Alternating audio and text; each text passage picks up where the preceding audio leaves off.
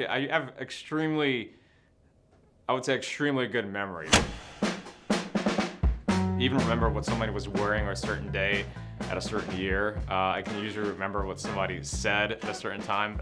Obviously, helps out quite a bit in this career when it comes to, when you're working against the clock. I would describe myself as somebody who's social and outgoing.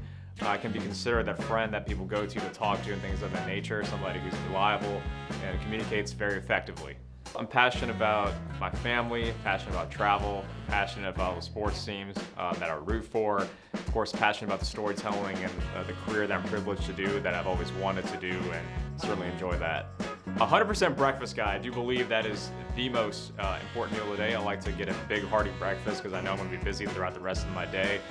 Typically I like to start with some eggs, a side of potatoes, some hot sauce as well to get my proteins and a good balance of carbs going.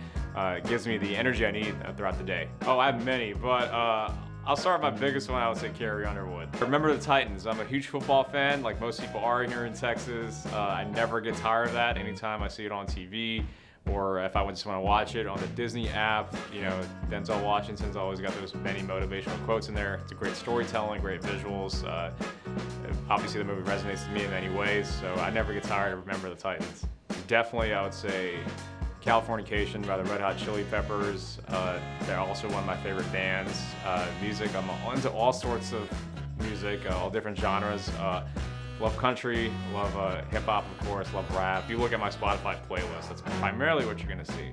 Supersonic speed, because I can live and fulfill my lifelong dream of being in the NFL, and I would be a receiver that way. I'd be the fastest receiver on the field. Before I moved to Houston, my dad was working in New Orleans at the time.